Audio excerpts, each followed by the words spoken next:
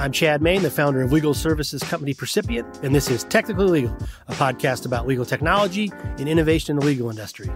Today's episode, we talk to Greg Lambert. He's the Chief Knowledge Services Officer for the Dallas-based law firm of Jackson Walker. Greg Lambert is a fellow podcaster, and he's also a legal blogger. He and Marlene Gebauer host the Geek and Review podcast, and Greg also writes for the Three Geeks and the Law blog. Both the podcast and the blog focus on legal innovation. But Greg's day job is Chief Knowledge Services Officer for the Dallas-based law firm of Jackson Walker. Although Greg still considers himself a law librarian, as we will hear, the role of the law librarian in the 2020s is way different than it was in the late 90s, when Greg started after a stint in the Army and with a master's degree and a law degree in hand. If the term law librarian conjures up visions of books and old-school car catalogs, I encourage you to think again. As we will hear, in Greg's current position, Greg oversees several non-library related functions that involve the use of tech and data. Greg is a member of the firm's C-suite and is not only in charge of the firm's library, but also its research team, its conflicts team, its intake team. He also helps out with law firm marketing and business development. Greg and I caught up late last year via Zoom, where he was sitting comfortably in the living room at 11222 Dilling Street, the home of Carol and Mike Brady. Is that the... Yeah. Are you at the Brady house? I am. That was my first background back in March, and I've just stuck with it. Well, you didn't tell me you were coming live and direct from the Bradys. Right there. Yeah, you'll see Marcia running through, holding her nose after we hit her in the face with the football. So. Okay, Marcia. Okay. Oh, man. The other day I was listening to your podcast, the Geek and Review. Which I one? love the name, by the way. The Geek and Review. I love the name. And the reason, I've been wanting to get you on the podcast for a while, but the reason that I got motivated to do so and reached out to you is because you had that theme music. It's your buddy, right? Am I pronouncing his name right? Jerry David DeCicca? DeCicca, so, yeah. Yeah. And so Jerry and I, we go back, not a long, I think it's about 7 years or so. But actually his partner, Eve, is my research attorney in San Antonio. So we met through her. And I always laugh because Eve's also a musician. She was in a band called Bird and Flower from Columbus, Ohio. And, when I was when I got her resume, I just went out on Google and kind of did a search and immediately found, the band and she had like a video and it was pretty, Americana music. And so I always tease her that, I said, I really hired you because you're a great musician. We always need a good musician around here.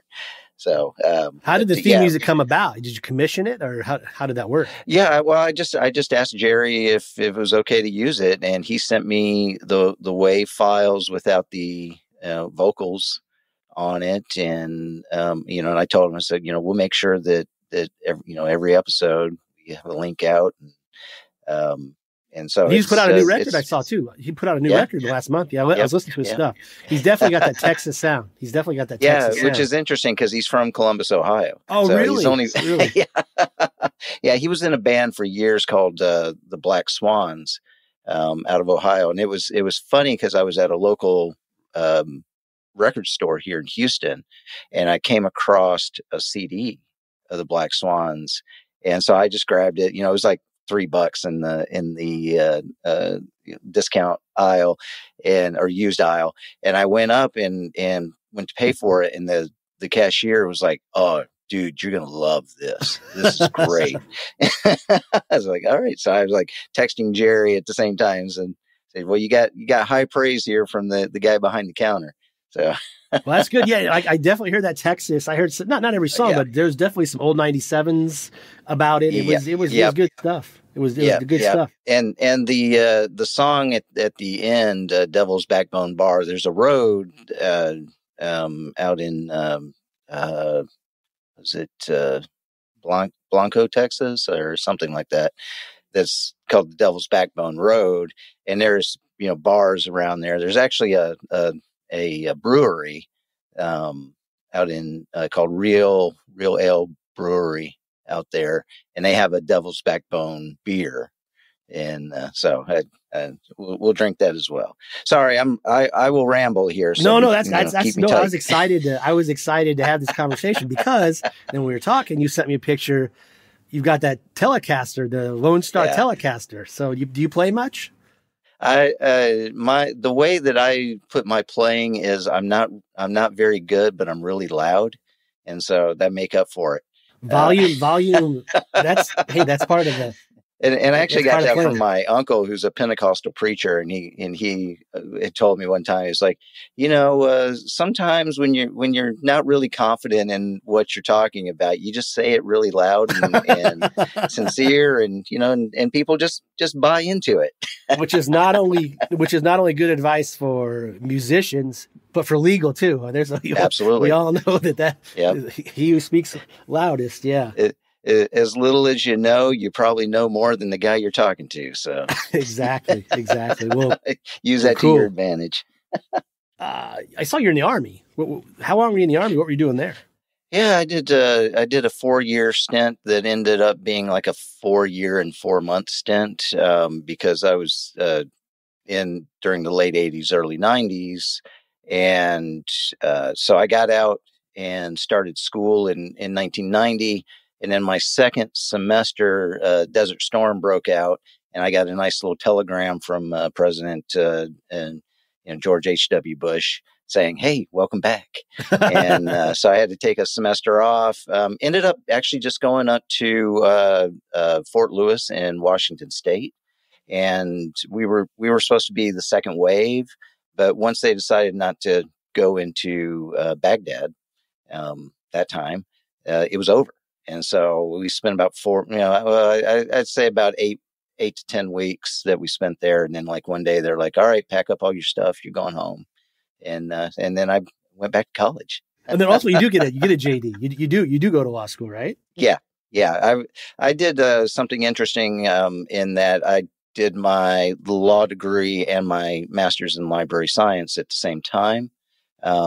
They didn't have a dual degree at the University of Oklahoma, but so I had to kind of take both of the courses at the same time. And I kind of, lied a little bit to the library school and got through a number of courses that I probably shouldn't have taken that simultaneously as taking law school classes. But they didn't check their records, and I didn't say anything. So, and made it through. What was your desire? I mean, obviously, you get a law degree and oftentimes want to be a lawyer, but what was the dual interest in libraries?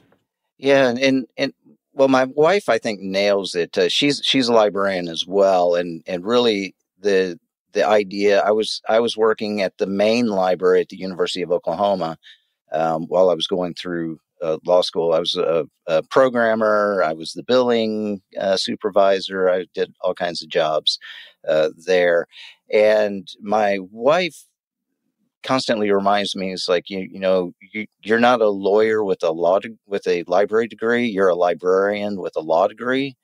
And that's really kind of the whole idea was I was not going to practice. I was going to work law library. Initially I thought it was going to be in academic because, that's all I knew at the time. But in 2002, when I moved down to Houston, I was working consulting for a project where we were rebuilding the University of Houston's law library, which flooded during Tropical Storm Allison in 2001.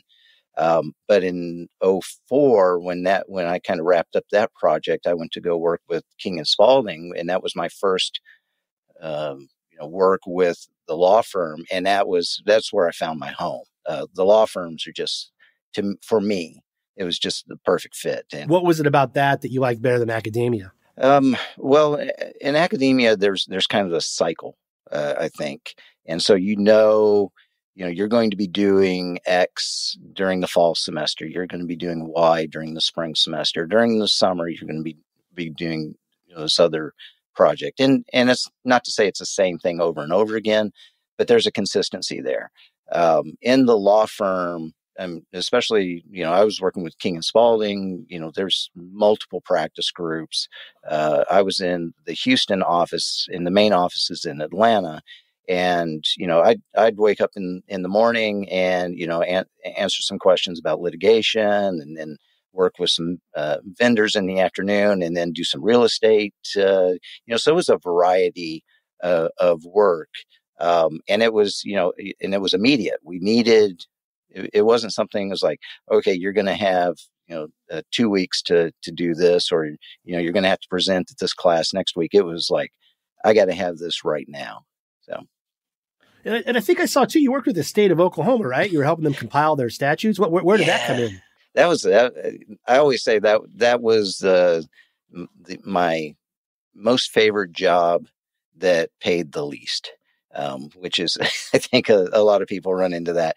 What we did was we actually compiled and put online the entire catalog of the appellate court's decisions.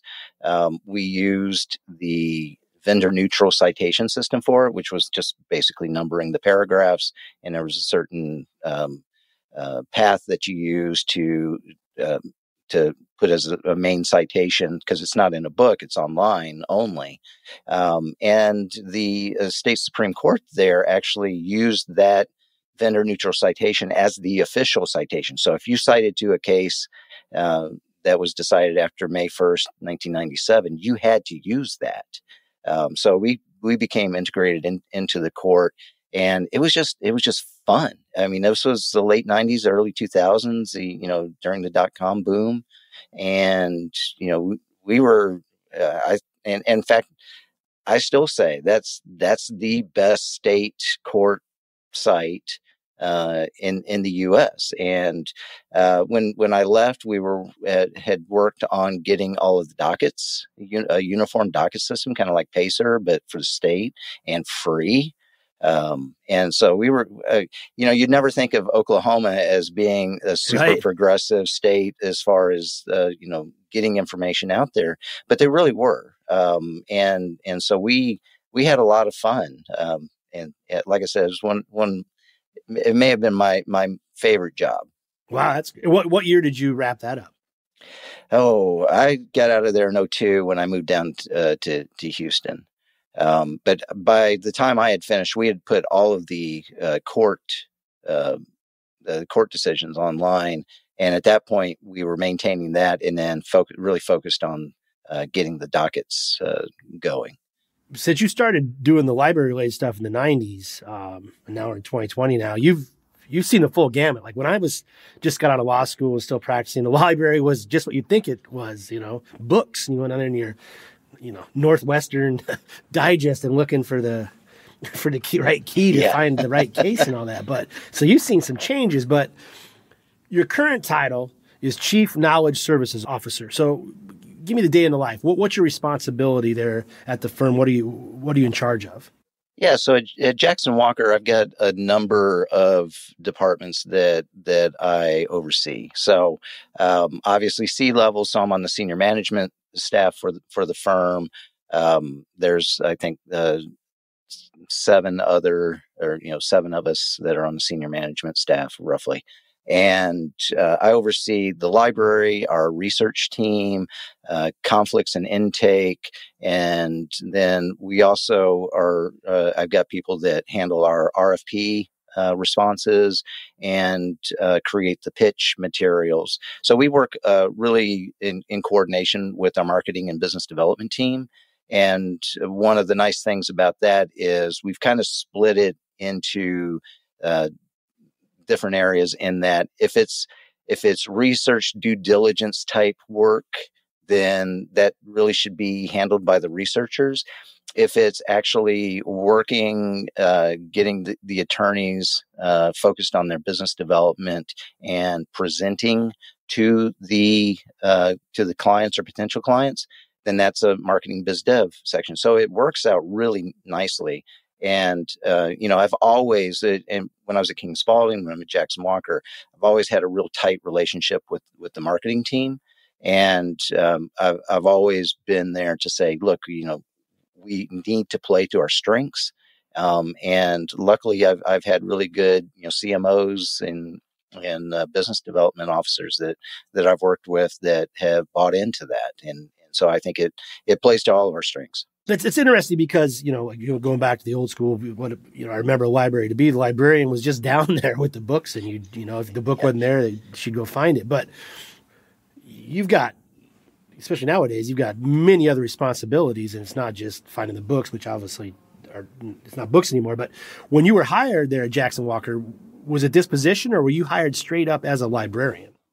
No, I was hired to run the departments. It was interesting because a couple of I'm trying to think. I started in 2012 here, and I think within 2 or 3 years, we moved from the Bank of America building in downtown Dallas. And if you ever see a picture of downtown Dallas, it's the one that's real tall, that's outlined in a green neon.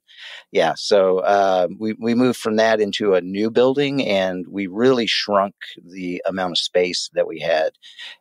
And it was absolutely ridiculous, the amount of space that the library held in the old building.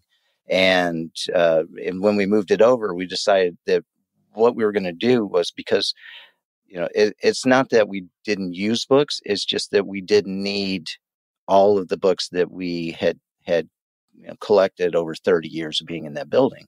And so we just embedded the books into basically the hallways that were in next to the practice groups. And that was a conscious decision. And I will tell you that there were a number of attorneys that were not happy to do that. But once we got over there and they saw how easy it was to just get outside their office and walk 15 steps and there you were, rather than having to. And I don't know if you know this, lawyers don't get off their floor. Very rarely do they go from one floor to another.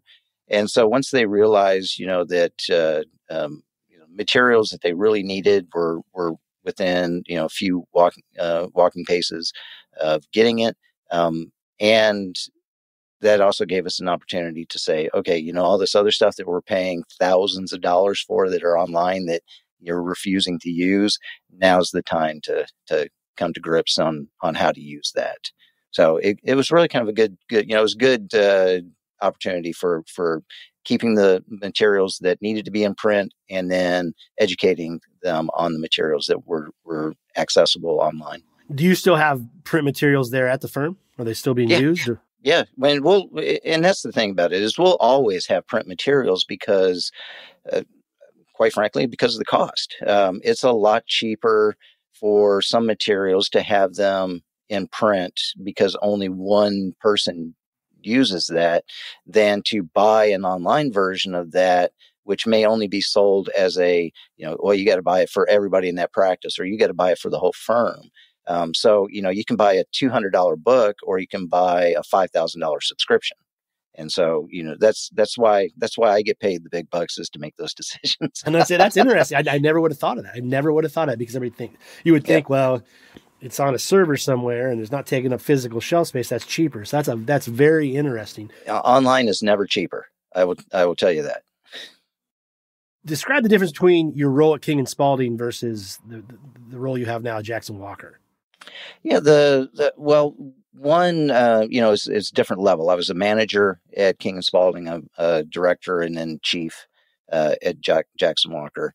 And King and Spalding's they're actually not that different, and I maybe chalk it up to the fact that they're both Southern firms. One based in Texas, one based in Georgia, and there's a certain camaraderie, there's a certain congeniality, certain niceness to how they are, personality wise. And so, and one of the things that at both places that I've really enjoyed is that I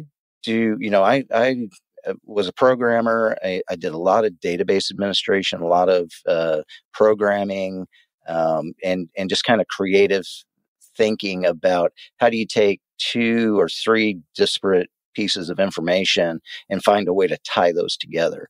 And both at King and Spalding, they really allowed me, reluctantly at first, and then gladly once they figured out that I could do some stuff and take some stuff off the plates of some of the IT and the knowledge management folks.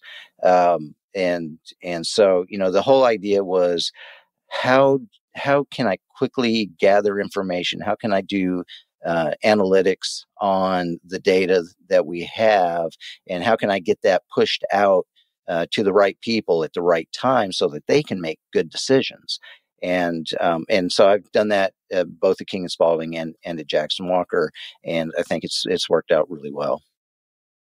When we come back, Greg explains why the law librarian stereotype that may come to mind is very outdated, and how through the use of tech, analytics, and collaborations with other members of the law firm, knowledge services help contribute to the law firm's bottom line. This podcast is brought to you by Percipient, a legal services company powered by technology. Percipient helps legal teams tackle legal operations, electronic document review, and process automation. Percipient services include managed document review, subpoena compliance, cyber incident response, and also helps legal teams provide clients with process-driven legal support. To learn more, visit percipient.co. Percipient. Legal services powered by technology. Before we get back to my talk with Greg, I want to encourage you to visit tlpodcast.com. There's an episode page for every episode of Technical Legal at tlpodcast.com. On those episode pages, you will find more information about our guests and links to some of the stuff we talk about. Also, if you want to subscribe to Technical Legal, you can find us on pretty much every major podcast platform. And while you're there, if you like us enough, I hope you give us a favorable review. If you want to get a hold of me, you can catch me on LinkedIn, on Twitter, or email me at cmain@percipient.co. That's C-M-A-I-N @percipient.co. All right, let's get back to my conversation with Greg Lambert. When we pick back up, Greg explains why creative persons are a great fit to fill the role of law librarians. And through this creativity, they can provide value to the firm and bust down stereotypes. Well, and I'm a big believer, in the Rahm Emanuel quote of, never let a crisis go to waste. And a lot of people forget about the second part of that quote, which is because there's lots of opportunity for people who are creative and approach with a different view on how to solve that problem, or handle that crisis. And that's kind of, I've been in the library world since 1994, which, if you think back, 1994 is probably about the time you get your yahoo.com email address. At least I did. And, so there's been this constant change and this transition away from the library as a space and the library more as a service. And I had to laugh because courts are going through the same deal right now. And I've made jokes about, it's like if a judge wants to figure out how he can look at what he or she is doing as a service to the community, go talk to your law librarian. Because they've been doing this for 30 years almost. And so it's one of the things that we approach about, we get tied up in titles. It's America. We love our titles. And, when it comes to librarian, a lot of people immediately have an idea of what that means. And, as good looking as I am when I take my glasses off and take my hair out of the bun and shake it, there's a lot more than that. And so it's a constant, you constantly got to engage with the people that you're working with. You've got to be seen as not just a expense and overhead. You've got to be seen as a way of, you're there to help, make things more efficient. You really can be more on the revenue side. And so it's a constant, not battle, but it's a constant mission that you have to, kind of prove your worth, show what you're doing, and really just show that you belong in the room. So you just mentioned the revenue piece, expand on that. How are you helping the law firm's bottom line? Yeah. So one of the things that, and maybe people don't know this, but most of the librarians on the research side are billable. And not only are we billable, and we can do, you can look at a dollar amount that we make. You can also look at the fact that, especially the way that we're set up, is that we also work on the business development side as well. We're not in the foreground of that, but we're in the background of that. And, we help with creating those pitches. We help with answering those RFPs. We help with doing due diligence background, and both on obtaining new clients. We do due diligence on our lateral hires that come in. We do analytics on the work that we're taking on. There are a number of librarians that have gone over into the pricing aspect of law firms and helping attorneys who get asked by their clients that says, okay, you're going to take this work. I need to know how much this work's going to cost me. And, they don't expect it, or they don't want to hear from that lawyer is like, oh, well, it depends, right? They want a number. And so there's a number of opportunities that librarians and legal information professionals have injected themselves into over the past number of years. And a lot of that is revenue generating. And so it's one of the things that I tell, especially newer librarians that are coming in, of, how do I become important at my firm? And I was like, well, the first thing is figure out how to get to the revenue, or, at least project that you are helping on the revenue side and you're not just an expense. Now, why are you well suited to help out with the pricing? Like if a lawyer comes to you and goes, all right, I got a pitch, they want a budget. How do you help, and why are you well suited to do that? Well, I think for a lot of us, we have the tools, we have the expertise, we have the analytical skills to do that. There's a learning curve, obviously, for that. But I've looked around and I've got a lot of people that, were librarians because they needed people that could do analytics. They needed people that could look at routines, that could look at numbers, that could look at phases of a legal matter, and could actually then write up a report that says, okay, here's, in phase one, we're looking at this. If we keep the scope at X, Y, and Z, typically this is where we land. And so it's one of those things that we can take the disparate information and actually make it make sense. And hopefully, and one of the things I think librarians do very well is also they can put that in plain English. Because even if your inside or your client may be a lawyer, they still want to be able to kind of read in plain English. And so that's one of the things that we really work on. What are the tools you use, and what are the technology that you use to put this information together and do this analysis? Well, it's a hodgepodge. There are internal tools, obviously, your accounting system. You look at things like your DMS, your time and billing. There's external tools out there. There's pricing specific tools that you can use. There are also tools that you get that are developed by Westlaw and Lexis. Lex Machina, for example.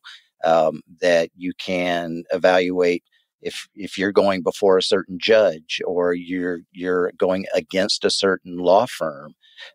You can kind of get an expectation of are these people that just want to settle, or are these people that want to go to trial? Is this a judge that will allow summary judgment? Or is this a judge that you've got to get further into the matter before she decides what it is that, if that's going to go to trial? Most matters don't go to trial. So that's kind of you draw that out, but you work on it. I'm involved with organizations. There's a Legal Value Network, which is fairly new. That I work with. That interviewed a couple of the guys a few episodes ago. Yeah. Okay. Keith yeah. Justin, it's a great organization for people that are looking to go into that. That's if you're looking at pricing, that I highly recommend it. Your example of Lex Machina it just clicked with me. That's the perfect example of how someone with historically library skills can help with the revenue in the business, because what is that? You're looking at court records and history and what a law firm has done. And it's the 2020 version of going to the library and, compiling information about a judge's opinions or what have you. It's a perfect example. Yeah. Well, I mean, if you think about it, a lot of it goes off of Pacer, and who was who were the Pacer gurus? The librarians were the Pacer gurus. Exactly. So, No, that's exactly right. and it's the same thing for a number of other tools. Is that if you think back to the 90s, the computer that was in the firm typically was in the library. And so I don't think it's as big. In fact, I've had an argument for a dozen years or so with a friend of mine, Scott Preston, who used to be the CIO at Fulbright. And that was, the information technology guys stole the word information from us. And it really kind of, I think, he disagrees with me, but I always say, well, you could have been, the chief data officer instead of the chief information officer, because you're dealing with data, you're dealing with that. The librarians are dealing with the information, and we would always have a fun little conversation going back and forth on that. That is, I like that. I want to get back to you reference that article, a librarian by any other name, but I think this is the article. It talked about when the American Association of Law Libraries wanted to change their name to Association of Legal Information, there was uproar. I want to hear more about this. Oh man, yeah, that was something. If you ever, you know that you've stepped in it when you get 80% of your association that chimes in. And I think only it wasn't 100% because there are just some people that couldn't remember what their password was to go vote on that. That was a few years ago. Luckily, I wasn't really involved in coming up with the name, but there was this. The American Association of Law Libraries, which I was president of a couple of years ago, wanted to change the name to what was it? It was Association for Legal Information, I think was what it was, and it got just got staunchly voted down, and a lot of it was because people really did not want to give up the libraries and the title of the association, because that's who we are. And so I had argued back and forth very unsuccessfully to change the name, because I thought it would give everyone, it would shake up the association, and it would shake up some of the professionals in our industry to look at really the different things that we were doing, that we weren't going to be pigeonholed into taking care of the books on a shelf, on the top floor of with a beautiful view out there, that, with the thought that this is where the attorneys are going to take their clients because it's so, gorgeous. But, and as my friend Toby Brown always says, is like, you're arguing over the rules of a game that's no longer even being played. So it's, I really thought it would give us a chance to look at things differently.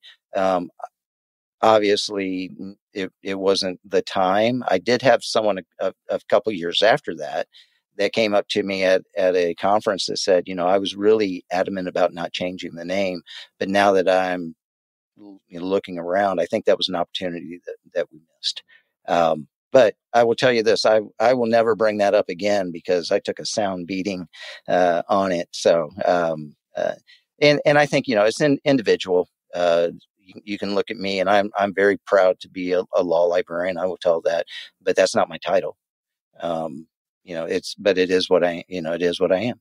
Which is a good segue to the last question I want to ask, because I know our time's running short here. What would you tell a person who's trying to either reconfigure their law library and their knowledge services, or maybe it's a firm that's growing and they need to add this? They need to add the position, or someone to be in charge of a point person to own this. What does the law library of 2020 need to have at a minimum? What do you suggest? Well, I would say this: don't think that you have all the answers. You are an expert at getting the information that the organization that you're working for, whether it's an academic, a court, a law firm, at getting them what they need to practice law. or to do their daily job. And the only way you're going to know that is to engage with the people within your firm. And that's everybody. That's the newest associates that's coming in from law school that use, some creative tool that the law school was testing. That goes to the most senior partner who understands that, I'm a tax guy and I understand all this stuff is online, but it doesn't work for me to go online, and and I don't want to fight over that. The other thing is to remember, and I want to say this in the right way. It's not your money. It's the partner's money, and there sometimes you don't necessarily want to put die on the hill for somebody that doesn't really care that they're spending more money in order to get what he or she wants, and so you can't take it so personally that that you go. And again, I think on the inside, sometimes when I lose those fights, I always go, well, that doesn't really affect my pay at the end of the day, but it does affect theirs. And if they're willing to do that, then I will give them all the information they need to make a good decision and understand what the costs are all around. But at the end of the day, it's their money. And so that's what I would say is, you are there to help guide and give your professional opinion, and, really kind of do your best. But at the same time, remember that this is somebody else's firm, and there are times where it doesn't matter if it doesn't seem like a great decision to you. At the end of the day, it's not your decision. Well, Greg, great. This has been a great conversation. I really appreciate you coming on the podcast. If people want to find you, where should they go? My email is really easy. It's Glambert, so G Lambert at jw.com, or you can go to Three Geeks in a Law blog, which is geeklawblog.com, which also is where we host the podcast, the Geek in Review. So any of those, and feel free to reach out to me. Or I guess Glambert on Twitter as well. And as I mentioned, I'll put links to all this stuff on the episode page. Awesome. Well, it was great talking with you, Chad. Appreciate it.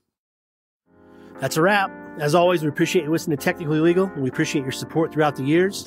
If you want to subscribe, you can catch us on most major podcast platforms. And while you're there, if you like us, I hope you leave us a favorable review. Until next time, this has been Technically Legal.